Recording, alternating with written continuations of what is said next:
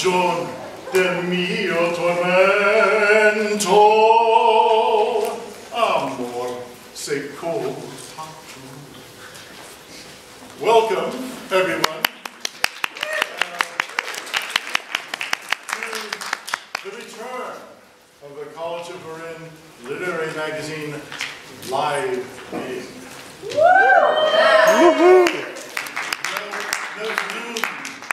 No Zoom for us. And if some of you have petite, gentle, humble voices, you might notice that the mic thing didn't come through. So you might need to project a little bit. However, you can give the page number when you read your poem, and then we can all read along. So if we can't hear every word, we can read every word. All right then. So that little Italian ditty I sang, there was a line in there about why my heart lies dormant. I was thinking, you know, our hearts have been a bit dormant because we haven't seen each other enough in person. We haven't had events like this. We've been traversing through the Zoom world. And then even when we got through the Zoom world, we finally met in class, and then everyone had masks, and I was never quite sure about whether somebody had a mouth or not. And then in Zoom, all my students were so small. You know, they were like this big on the little boxes. They were such small students. So now, the return, with poetry and with art, you know, students got to deal with so much. I think we got to deal with a lot of teachers, especially English professors, because they have some new papers to grade, etc. But think of students, you know. As soon as they finish one paper, they've got to do another one. As soon as they finish one quiz or test, they've got to do another one. I mean, they're the embodiment of the challenge or the predicament of Sisyphus pushing the rock up. And they just, what do? They just go up and they push the rock up again. In the midst of all this, what is a way of dealing with challenges? Well, for people that have a spark of creativity in them, or we can say a spark of divine fire, they draw from their own inner resources. And that can come out in poetry or in art. We should add that there's some beautiful artwork in here as well as fine poetry. There's been a lot said about poetry as a therapeutic adventure, you know? And I think it's true that poetry and art have a healing effect. They have a healing process. But the healing process is not just therapy for the person that does them. It's also for the person that witnesses it and appreciates it and takes it in. And therefore, you have poetry that so many students dealing with so many things in their lives, not just all their papers and their quizzes, but then family things, you know? You can't forget that. So out of all this, you have student creativity. And I hope that they just keep that up for the rest of their lives as always an inner resource that they can draw from. No one could ever take that away from you! It's your own inner resource that's yours forever and ever. So you see students then drawing from that inner resource, having a healing process, not just for themselves, but for us, the readers, the viewers, because they touch on a level of feeling that's universal. Well, literally, it's the universal self. And so you read poems that touch on levels of feeling with family, with ancestors, with people that have passed on, with inner moments within themselves, or with the beauties of the planet. This is also dealing with the artwork that we have. So today's a celebration, not just coming back to having events like this live, but also celebration of student creativity and how really amazing and impressive it is. And this is spoken by someone who has read a lot, both the so-called great people and the students who are working, developing their creativity. So it's a very impressive collection. So I say thank you to all of you who have contributed to the magazine, and thank you for all here. And with no more ado, we will start the process of that celebration. Thank you.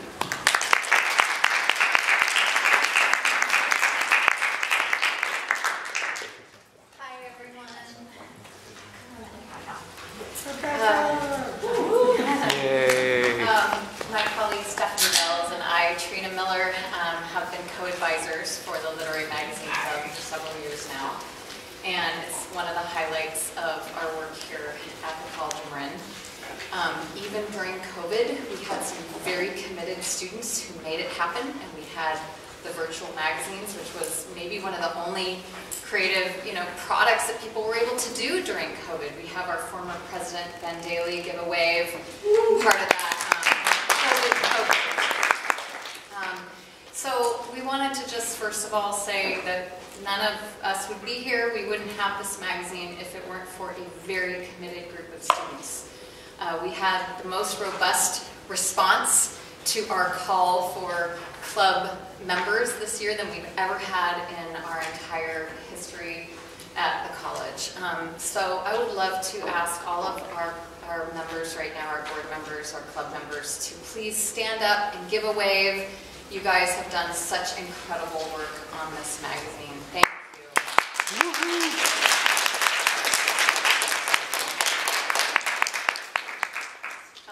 So that's how it begins. It begins with us saying, anyone want to do this? Because we're not going to do this project just the two of us. This is a student-run project. We guide. And so we're always sort of like, who's going to show up? Who's going to do the work? We had just an amazing crew. Thank you all so much for all of your hard work. Do you want to talk about the process? Yeah. Getting this magazine going? The next step in our process is putting out a call for submissions, and that is similarly like, what if no one submits? What if no one submits? We had so many beautiful submissions this year, more than I can remember having in several years. So much gorgeous art, much more color art than, visual pages in our magazine than we've ever had before. And so much more poetry too. So we were just thrilled with the number of submissions. Our editors were really, culling through them and figuring out, how to narrow it down, because they had such great work to choose from. So for all of you who submitted, we're so inspired and thrilled at how much art we got from all of you, written and visual. And then we of course had to get a lot of help from administration, the president, the vice president, our dean, scrabbling for the money to put it out, and reprographics, like putting it together for us at the last minute. So we had a lot of administrative help across the campus, and I think how supportive everybody was about that, which is just a testament to this college's commitment to art and student creativity. So that felt really wonderful to see how much instant support we had from anybody we asked. The librarians, the administration, the reprographics, everybody was just like, how can we serve you? How can we help to make this happen? So we had a fantastic editorial team, a deluge of beautiful submissions, and then campus support. So it's really a positive experience. And that's why we have this volume to share with you. Yeah. Thanks to our editors, most of all. Yeah. And just a reminder that this is student work, faculty, and staff work. So anybody part of the College of Marin community was invited to share their creative vision and voices, and it's a real representation of the beautiful talents and skills and hard work of our community. So, just want to remind you guys, we don't have a microphone today. A little glitch in the system. So if you can hear me, can you guys hear me in the back? Okay. So I'm not yelling, but I'm also not whispering. So if you guys can raise your voices as you read your work, you don't have to yell. Just make sure you're able to kind of hear that all the way in the back. And we just want to encourage you guys, this is not easy to get up in front of people. Even for those of us who've been doing it for a long time, it's not easy to get up in front of a group of people you don't know. But this is one of the safest, most supportive environments I could possibly imagine. And if this is your 5th time or your first time reading your work out loud, I just want to say, give it a try. It feels really good. And once you've done it once, it's a little easier to do it again. So this is a very art-friendly community who have come to hear you read and to see your art. So let's share it with them. Share it with them out loud. And please, if you're reading a poem or a verbal work out of the magazine, please share the page number so people can look at your text while you're reading it. This is informal, so we don't have a list of people who've signed up in a certain order. Yeah, we just want to invite anybody who's willing to pop up and read. And if we don't, what is that? I just want to encourage everybody, just come up at random, self-motivated, and just do it and don't be shy, because we all want to hear it. So, first person up, be brave. If you would like your work read and you don't want to be the one to read it, we'll read it for you. Yes. We'd like to hear a lot of this stuff read by the original authors. So, Can we get a first go? Who would an like to- icebreaker. Yeah, who will be our icebreaker? And at the end, we'll have prizes. Yay!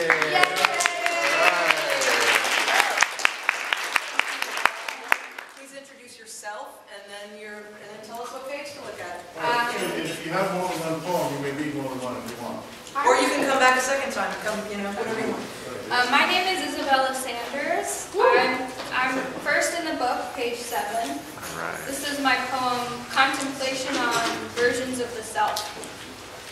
If I were to travel back in time and meet myself, would we even be the same person? If I met myself yesterday, we might be, save for some knowledge on entropy and the orange I had for breakfast. How far would I need to travel to consider myself a new person? A year ago, I wasn't the same as I am today. Does that make us different people? If it's our experiences that make us into who we are, every version of who I've become is a foundation for the next, the same soul eternally evolving. Who knows what the next version will look like? Slowly we grow, like a sapling in the ground. Days turn into nights. Every year adds another ring to our spines.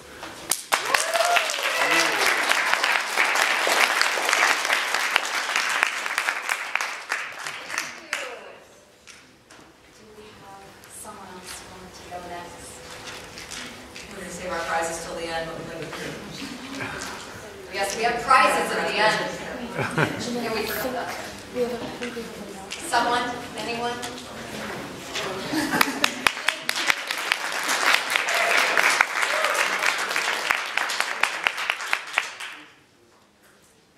Hi everybody, I'm Alexander J. Glenn, and you can find my poem on page 16.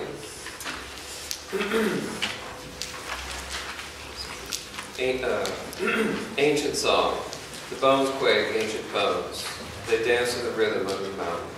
To the thrum of the earth, the bones quake, ancient bones. They hear the song under the mountain.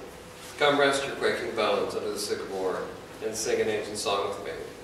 Hear with me, oh sing with me, the song of the world, the sound of oak growing, the hymn of memory known by every blade of grass. The ballad of mushroom, hear with me, oh sing with me, melody of the sun, night song of the moon, rejoice, and come sing an ancient song.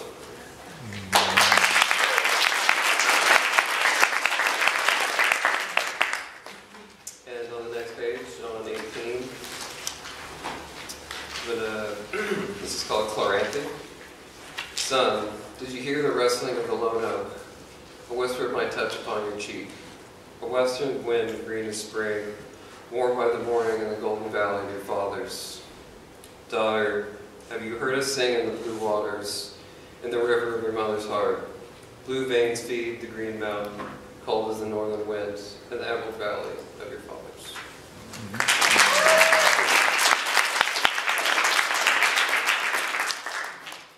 And my last one is on the next page.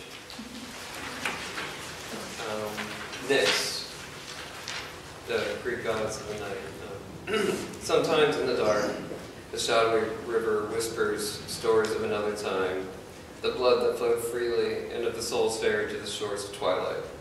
Sometimes in the dark, a river black as a moonless night offers tranquility to those who drink its waters. An offering of ice upon pale lips will please the sightless God, whom will grant the embrace of a dreamless sleep. Take the cool river into your heart, open the door to ether and see into the eye of eternal remembrance. Take the love of truth that never sway, unerring as stars light onto eternity.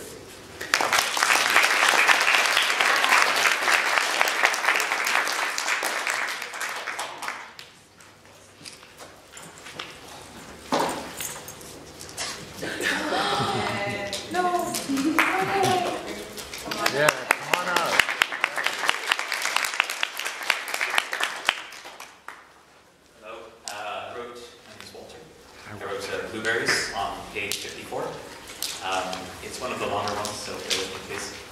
I originally wrote this for Dr. Pittman's class, and Jamie, I'm sorry, I didn't show you it. But,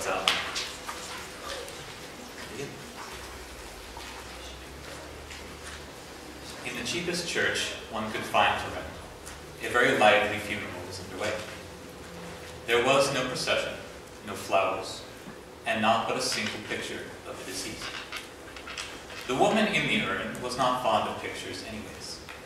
She had lived a rustic, luddic lifestyle, and in the end, died very old in her cabin.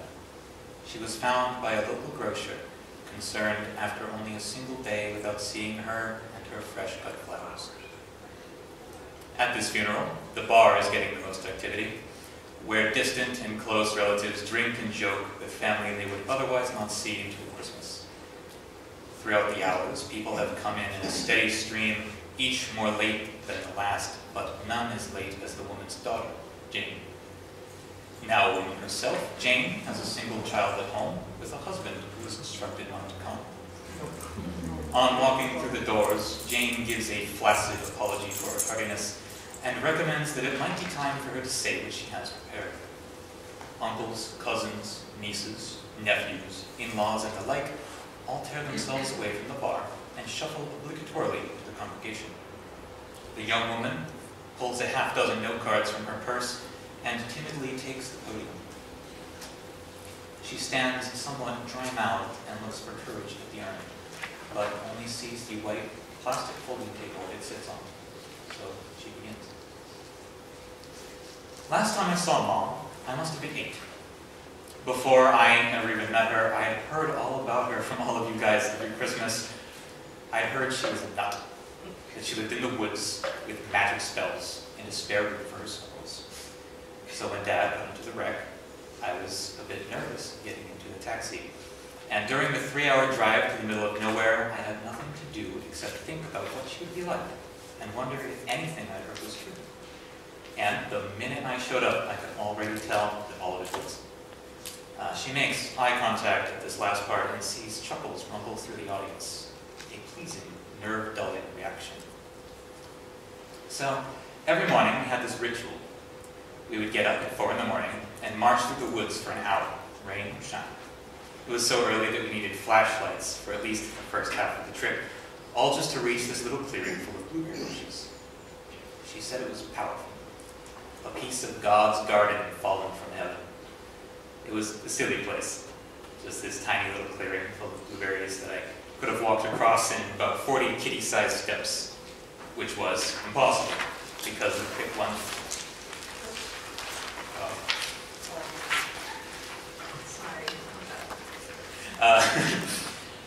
Because there wasn't a straight line in the place. The ones around the edge of the clearing were large and thick, but the ones closer to the trees were all scrawny and small, and they clumped together or scattered randomly, so the only footpaths were uneven and intersected oddly, probably beaten down by whatever deer or animal hung out there. It was a magical place. Well, this one morning, we walked through the thick forest mist for an hour and show up just a few minutes after sunrise. We arrive, waltzing into the clearing like normal, and suddenly, I'm face to face with the ass end of the black bear. Both of us freeze solid, but I'm so scared that I can't even breathe. I look up at Mom, and she is slack-jawed in awe. Her eyes are bug wide, and she has this peaceful smile that I think is carved into me forever. I can't remember her face, or her clothes, or her hair, but every time I remember those chapped lips, I'm a kid again, wondering what it would be like to ever feel what she felt. I bet if I wasn't there, Mom would have stayed forever, and that bear would have eaten her. But there I was, scared out of my mind, and that bear had no idea we were there. He's just chowing down on this bush, ripping berries off all at once and shredding the poor thing. From the middle row, one uncle makes a quiet joke to one cousin. They contain their laughter like an overfull cup and are destined to grow louder. I didn't realize it, but between clinging to her and clenching my fists in fear, I dug my nails into her butt and snapped her out of it. She looked down at me so disappointed, like I had just ruined the greatest moment of her life. But I'd gotten some sense into her, and she realized that she couldn't get me eaten too, so, no joke, I swear to God, she reaches her arms up like this and roars at the top of her lungs.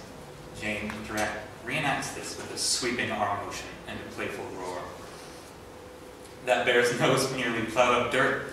It ran away so fast. Mom scared it so bad the poor thing didn't even look back, even with the bear gone, still shaking. I finally get to look around the alcove now, and I see every bush torn up and destroyed. That bear had ruined the place. I'm just a kid, terrified out of the pants, tired, upset, hopeless, and this ruined me too. I broke down in tears, and I remember pointing at the thicket he stomped out of and yelling, "Curse him, Mom! Use your magic and curse that bear for ruining our berries!" She mocks her own child voice, then mocks her mother's with a raspy, crony impersonation. "Jack, that's such a silly thing to want." But I was so upset. I begged and begged, where eventually she gave in, and the story comes to a sour stop. Jane interrupts herself to address the talkers in the middle row. The unbearable talkers, who by now had grown from whisper to conversation. I'd like to remind everyone that this is a funeral. It goes without saying that adults have no problem staying quiet when asked to at a funeral. Even the kids have done a nice job listening, but maybe we all aren't as mature as them. Her criticism gives silence, and the fear that haunted her at the start returns, realized. "Right, Mom, I've lost it. I can't remember anymore. For real, guys, this isn't a party, and it's not Christmas. Mom is dead, and I shouldn't have to be the one to remind those two to have some fucking respect." The woman spends a second thinking back, but it is hard to remember with frustration on the forefront of her mind. When she returns to the story, fear is completely cast aside for bitterness. Yet, I begged a lot and cried, and she gave in. I held out my left hand, but she kneels down with me and holds up her right. Jane holds up her right hand, the index and middle finger pointed up, while the rest are curled. I don't know a lot about magic, but she had taught me some right-handed charms. Things like blessings and wishes. These are not curses. Anyways, she grabs my hand. She grabs the hand I held out and holds it while she incants. First, she blesses the alcove we're in, then the bushes, asking them to grow back strong and healthy. Then she stares at the path wrecked down by the fleeing bear. "To you, you hungry coward," she recites with rich expression. "May you enjoy those berries with a belly so full you have no room left to eat silly little girls who think they own the gifts of God." And she pulled me in, and she hugged me. That was the only time she ever hugged me, and I don't know why. When Dad got better, he took me home, and I never saw her again. I never told him that story either, which is a shame, because he would have loved it. He loved that she was a learner. He loved that she used magic and loved animals. He even once told me how nice life might be if he could live like her in the woods with nature. Now please go back to the bar and think about why he never told you. Jane folds the notes back into her purse.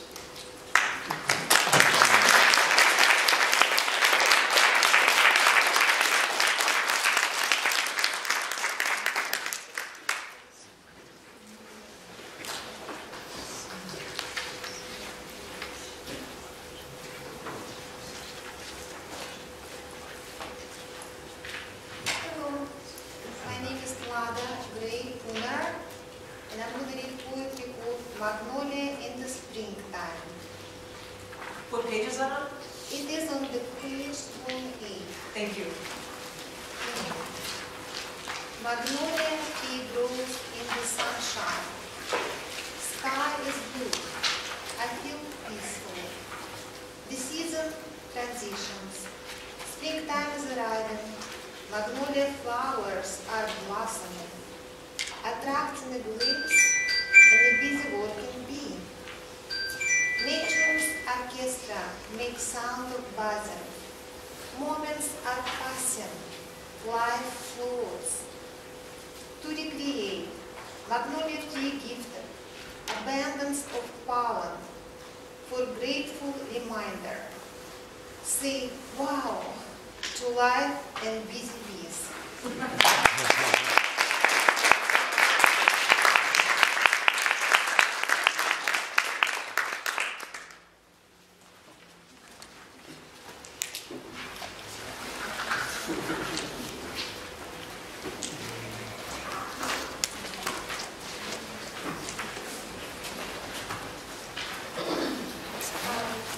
My poem is on page 12. It's called Data. Sometimes in the dark, I can see what the sun cannot illuminate. Sometimes I see my own face, staring back at me. Sometimes it's your face, reflecting on my own. Sometimes if I can sink into the darkness, long enough, deep enough, completely submerged, I can reach out and touch you. Like the worlds of the living and dead never separated us. Sometimes in the dark, nothing separates us at all.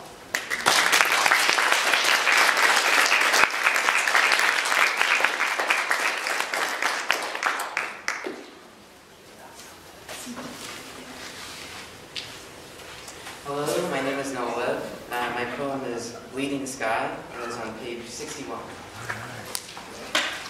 The sky is bleeding, bleeding smoke, bleeding ash, choking for breath. Where is the sun? The sun is alone, far away. The earth is alone. Where is the moon? It is night, yet it is day. The sun has not risen or fallen through the clouds. There is an orange glow high up in the sky. Down low near the ground, it is orange and it is gray. Is this the new normal? No, no it is not. It is a temporary event. It repeats every year. Tomorrow it will be gray and smoky but not orange. Not the glow of fluorescent lights, not the glow of toxic chemicals, not the choke of darkness. Soon the sky will turn. Later, the air will turn. Later still, it will be over. For this year. But next year is always around the corner.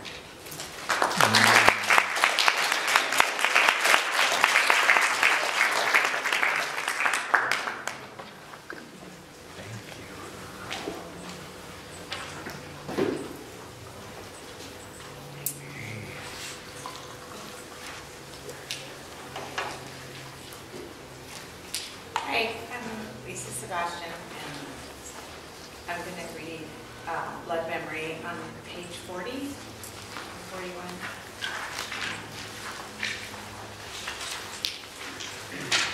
Also just want to say thank you to all the artists who put artwork in here. Yes. Yes. Blood memory. I carry blood memory. I believe I carry the blood memory of my great-grandmother, the one abandoned in the square. My son asks, how come he attracts crazy? How come crazy feels he is approachable? How does it know he will listen? Blood memory smeared on his sleeve. When I was 15, I would drive my fantastical uncle to VA hospital, 65 minutes from home, with only a driver's permit. He was my adult. He was my licensed driver. He was my person required for me to drive without an actual license. Blood memory understood this, empathized with him, his inner voice, his wild manner. It normalized the unnormal. Blood memory remembers tumbleweed, alone in the square, to be thought of as wild, barefoot, bare feet, to feel grounded in a city but wandering souls. Wild hair because it wasn't brushed, wild because no reason. Blood memory knows what it was like to be caught between two worlds, to be connected to a creation story, feel infinitesimal in a native universe but floating in a modern world algae bloom, suffocating your connectivity to the natural world and living organisms. Blood memory remembers her confusion to love, the broken promise, his eyes, blue eyes, green eyes, hazel eyes, her duality. Blood memory remembers all of this through brown eyes with blue rings.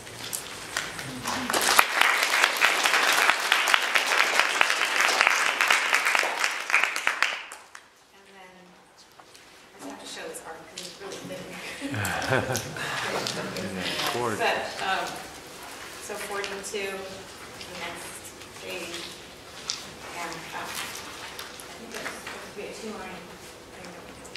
So, it's called Kai To'osh Inda Yo'i.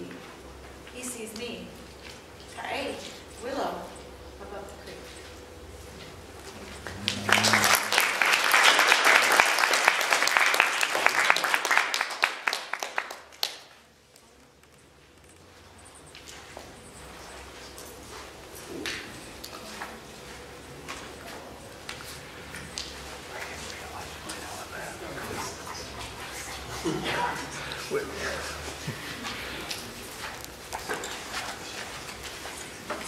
So I'm actually not reading my own, I'm reading the work of Sabrina Cope, who couldn't make it today, but I thought that her work deserved to be heard. Yeah, good for you, that's great. And it is on page 48, titled Frankenstein's Monster's Daughter. Green skin, mint ice cream, freckled with dark chocolate chips. Purple eyes, lavender blossoms, so potent and vibrant from miles away.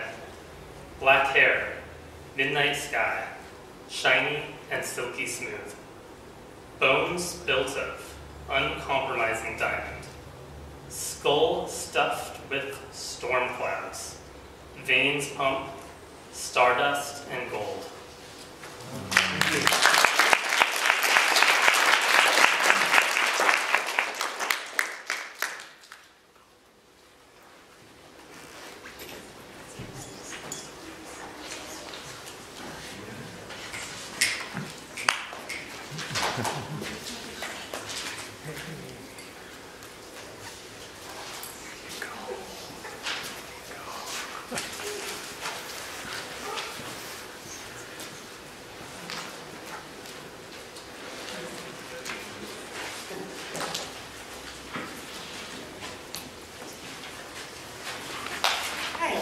Hi. It's been a while, but I'm going to try. My name is Patricia Franz, and my poem is on page 8 and 9.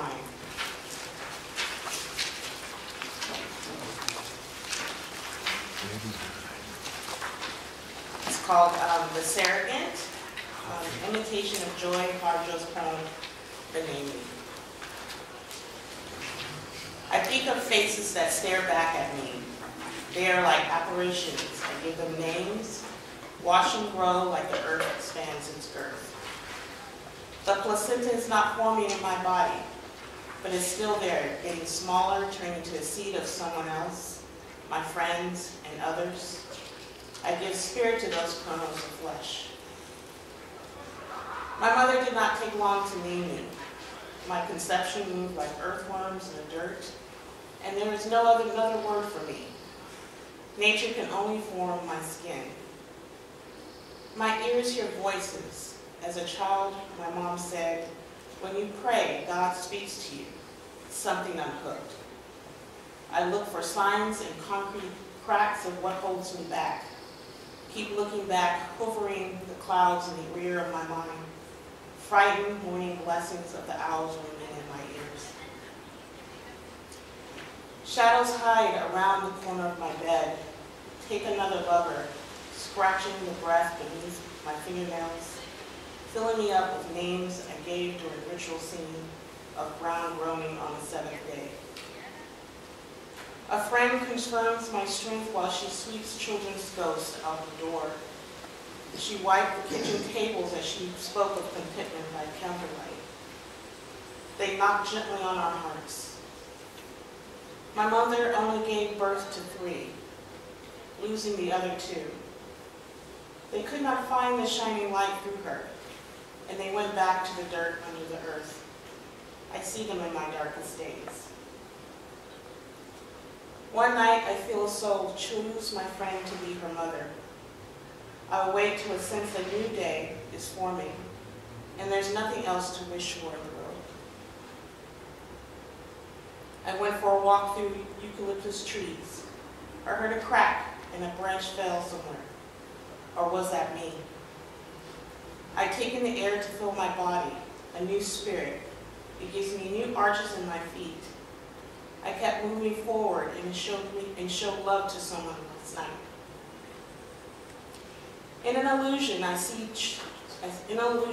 a sea of children playing in a garden, picking flowers, laughing, making decisions with God about who will be their favorite. St. Nicholas gave them their names in my sleep. A child can be born without my blood. Give it a name, and it will be true. My mother taught me this when she told stories of me being born with no possessions. My days are leaning over newborns. The Mother of God knows me by name. Her arms are heavy with bassinets of virtues. I am thirsty for milk.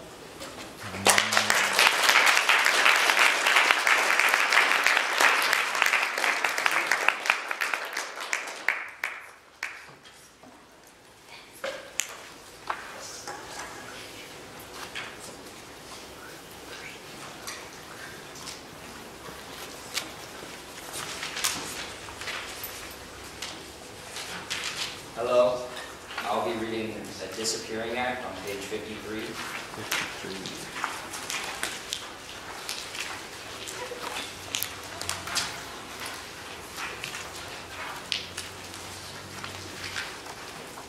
My friend says he knows real magic to make himself disappear. Not the card concealed with a flip and wink and wonder, but the same deck laid out and no one noticed the missing club even though they all play poker on Thursday nights. An empty hat pulled through itself by slight hands, and the audience demanded a trick. Where's the trick? But they don't see the smile he had years ago vanished too also. Both magician, knife, assistant, and table halved in half until he's slim enough to fit through the keyhole of a locked door. I knocked on the door, but my question answered with its own echo. This trick isn't the brilliant escape. It's waiting there, tied underwater until we look away. And suddenly he's not here. But be here, please. Please be here.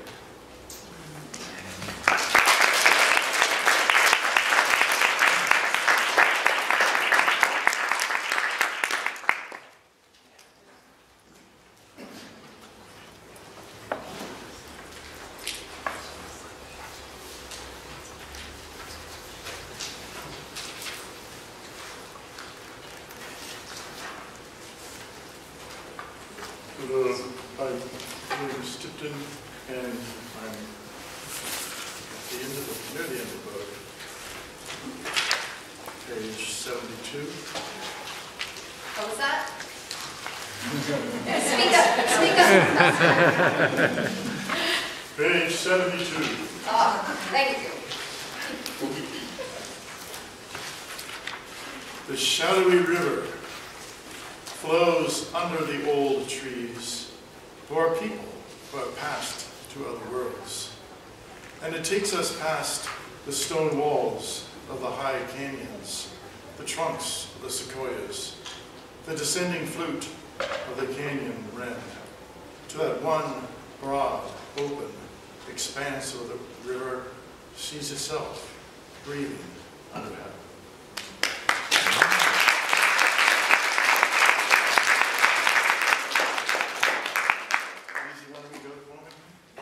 Your grandma home?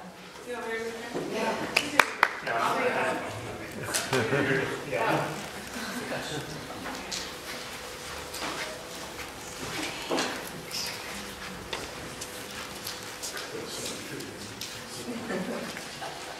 Teacher pressure. So, sorry, it's page 44.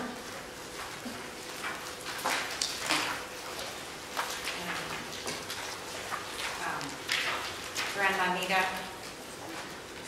I'm the daughter of Tumbleweed. I was the freestanding plates resting on the rim of some old wooden slats. I was the young girl who at 9 years old won the Galesburg, Illinois boxcar decorating contest. My carriage was loaded with an ebullient array of antique china plates. Mason blue, Canton rose, carnelian, and Eden turquoise. No nails, each one entrusted, delicately resting on rows of thin wooden bars. So much trust. At 2 o'clock, the freight train rolled in, horn blowing. An endless array of screeching of metal on metal, forcing a sonar current, a wave of plate-shattering energy. There I was, a fragmented 9-year-old girl, bits and pieces, pink and blue, sprawled across a dusty floor. I spent a lifetime trying to put my pieces back together.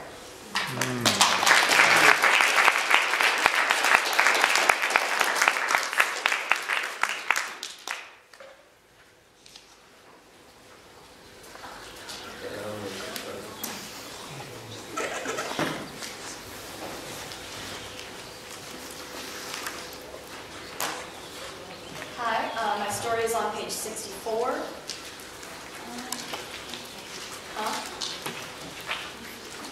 Sorry, do you have a comment? It's okay, I know her. I'm not just heckling. We know hecklers.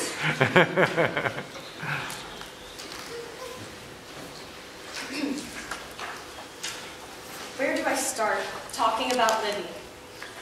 The day I met her, she was wearing a silver necklace, a point shoe on a thin chain.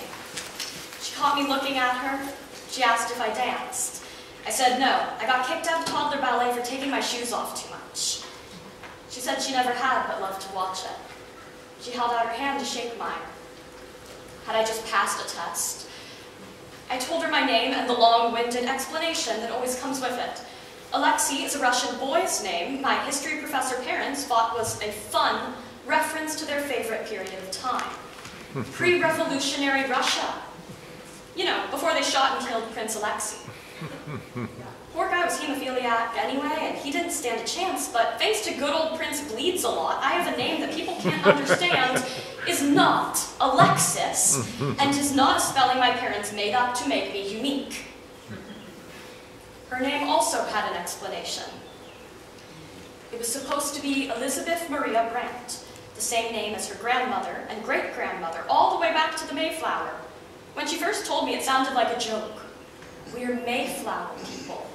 Ah yes, as if the travel plans of one's ancestors are all important.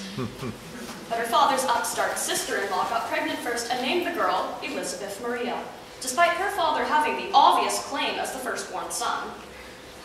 And the girl named Elizabeth, so she was named Elspeth, the closest possible variation. Oh, and it's okay, they still summered with her aunt, uncle, and cousin Ellie anyway. Libby and I were classic opposites, but easy friends. She found my drenching sarcasm funny, and I found her strangely nice. I wasn't a total loner, but I didn't do well in clumps of students in the quad. The girls who wouldn't sit on the grass for fear it would stain their miniskirts. The boys wanted to explain why everything they thought was more intelligent than what others thought. The students who just smoked most of the day. I might have been at a private Midwestern college, but I couldn't crack into the mainstream intellectual life back then. Our friendship wasn't built off of just needing each other. Plenty of poor, awkward co-eds have done so, but not us. We were like a buddy cop movie without the car chases. I'd say something stupid or too loudly, and she'd make a naive quip, and off we'd run from the laundry room before the sorority wannabes knew what had happened.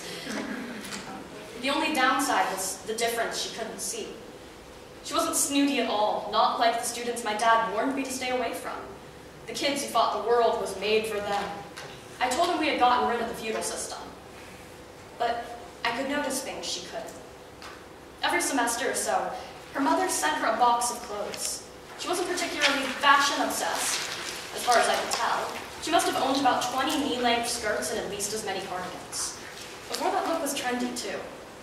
I asked what catalog she was ordering from, and she looked at me like it was a silly question. Her mother chose her things for her. I rolled my eyes, thinking back to the pajamas my aunt used to send me. She didn't pick up on it, though. Libby wore everything her mother chose. Nothing got returned, and she never told her mother what she wanted or didn't want. After that, I slowly learned a lot of things about her family. Not because she sat me down and did a lecture or anything, just details I picked up slowly. And I talked to her mom once on the phone. Libby was the only college student to want to talk to her parents all the time. Her mom told her to drop her drawing and painting class, and Libby said she would without asking why. Little things. I know that sounds so stupid. Of course they get a say, they're the ones paying the tuition. I sound paranoid.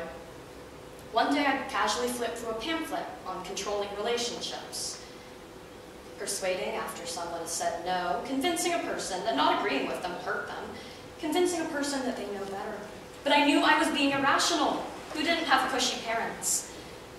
I asked my dad one day, say my friend seemed to be making all of her decisions off of what her parents wanted. Clothes, college major, where she'd move after. He said we were both young and still had a lot of growing up to do.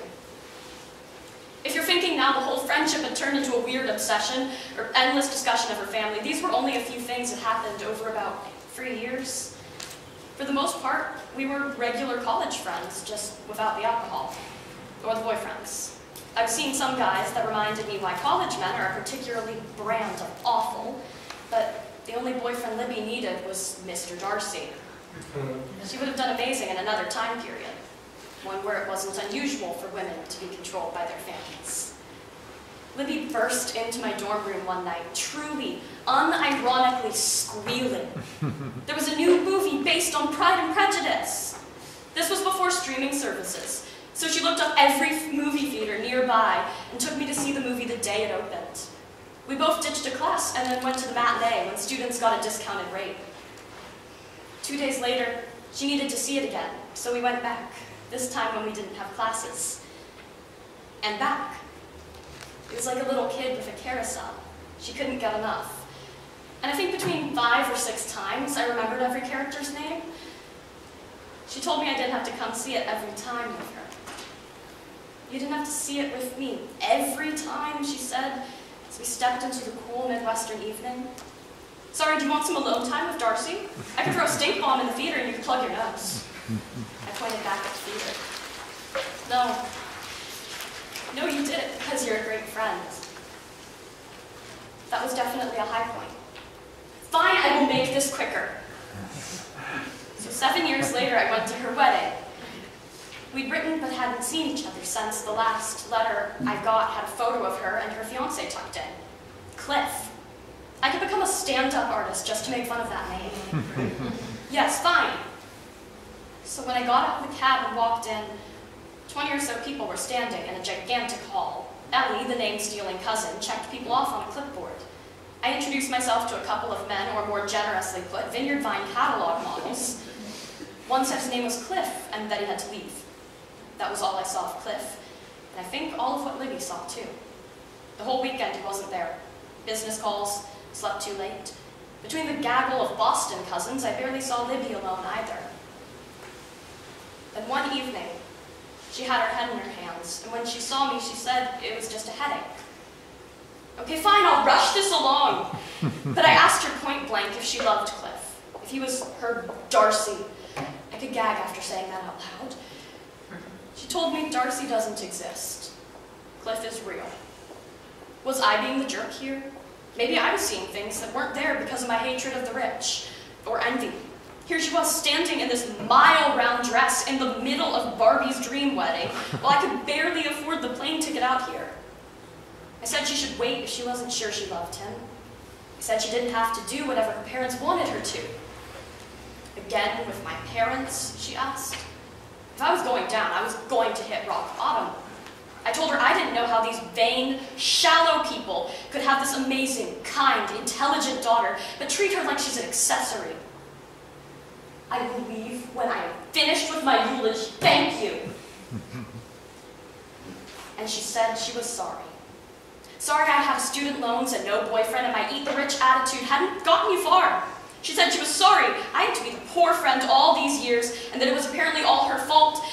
And I said, let's stop, think, and then Ellie, oh, don't give me that look, walked in. Libby said she wanted me to leave. Ellie was closing the door on me as I looked back at Libby for what would be the last time. Staring at the carpet and wiping her eyes off, then she looked up at me. I thought maybe that was my chance, that I'd gotten through to her. Then she turned away again. I really wanted to see Libby again, but how do you rebound from that? I was still too stubborn to apologize, and as far as her new life went, old leftist friends from college didn't fit in. So that's where the story technically ends. But I like to think of it as a circle. Corny, I know, but whenever I remember how it ended, I go back to remembering how we met and everything in between. Libby was an amazing person, an amazing friend, and I'm sorry I really couldn't do her justice here. I always hoped that she'd realize she was worth a whole lot more than being a prop for her family, and she did. 2 weeks ago, she wrote me for the first time in 5 years. She asked me for help. She was going to leave Cliff. I am almost done! And she mailed the letter with some bills, pulled out of the parking lot, and got hit instantly. And now we're here. And now I'll leave before you all make me, because I've said my piece. I wanted to tell you all who Libby was, not what you all wanted her to be. Thank you.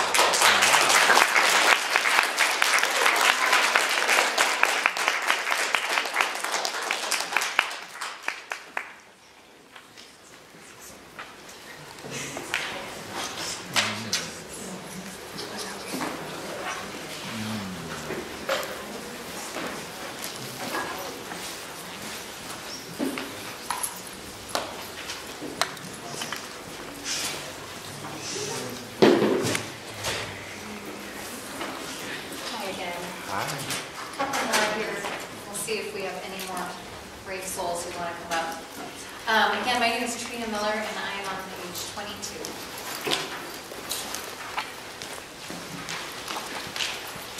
Actually, I'm going to do the other one first, page 24.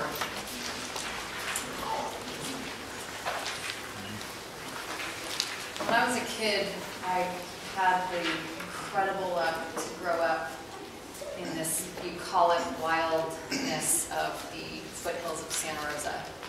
I had an honorary uncle, and every single weekend we would go out there. We would take our shoes off and we wouldn't put them back on for 2 days. There were rattlesnakes, and we found them. We wandered way too far. There were no digital phones. No one knew where the hell we were. And it was the gift of a lifetime. My uncle died a few years ago, and I was able to read him the draft of this poem, which I finally finished and wanted to share with you. Strange syllabus. We studied the rolling hills, our bare feet expertly calloused by summer's end. Pigs roasting in the ground, the apples in their mouths, the humor of our wild repast. And the original zip line, a pogo stick on a wire, smack through the middle of the compound.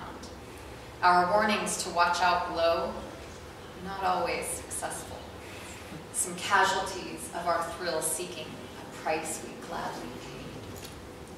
Plucking sunflower seeds from actual sunflowers. Sentries at Monan's Rill, where we fit in with the flower children of a peaceful commune. Outside our lives, the sorcery of this cabin's campus taught us. Our lesson, the wildness, the unscripted catechism of snakes, of trees, of fires burning to embers, never turning away from our communion, each of us feral and delighted to be.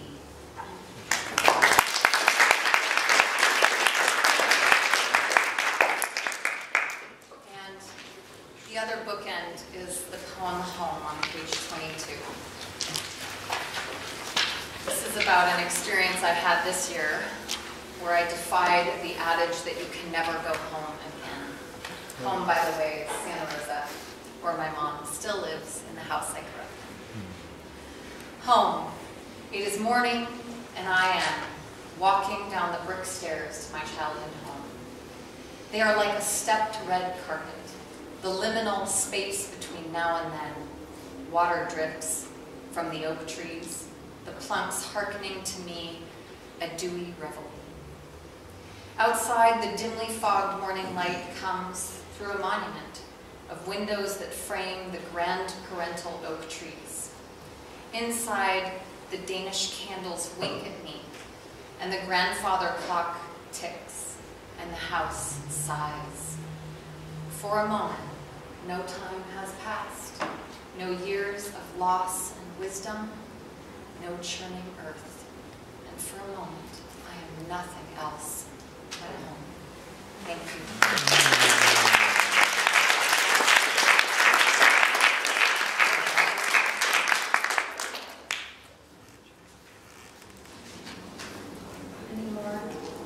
Short stories, sonnet or two. Oh, what is a sonnet? Yeah. About that. Hey guys, my name is Ben Daly. You might know me, I'm president of Undecided Alpha Gamma Sigma. I was president of Lindner last year, and I heard they were doing a literary magazine this year. I was really excited, and just before the submission deadline, I managed to get this in. I really wrote on the spot in like 20 or 30 minutes, but I really loved the poetry unit when I had Wells's, what is it, Comp 151B? Yep. Yes, I loved it. And also, in accordance with the Shakespeare class I'm going to take with Trina, and my love for the Elizabethan tongue and the wondrous fantasy of spring, I wrote this. An iambic pentameter. And I think you can read it like that if you want, on your own time. Page? Page 38. All right. Get that.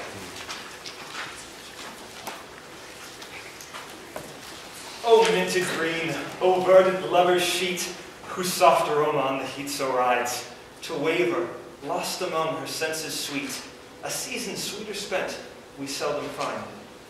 She calls herself into a hostess task of fostering balmy passions, young and wild, a festival of loves to come and pass, not till they spark and fester, never mild.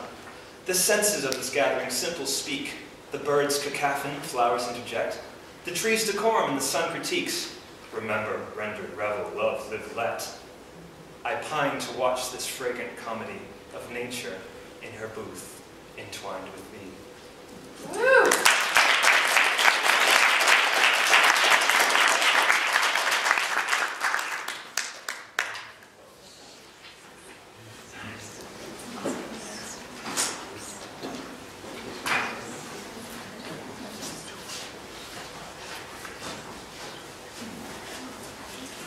Let's hear it one more time for Ben Daly.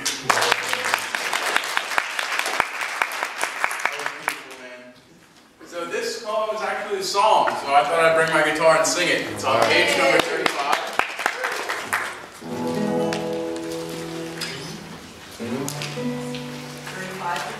Yep.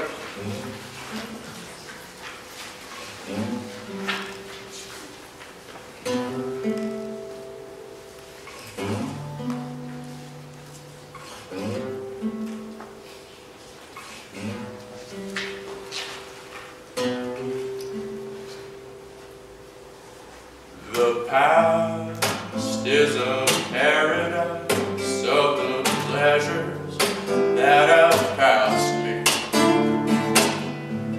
Well, I don't go there anymore, just in thought.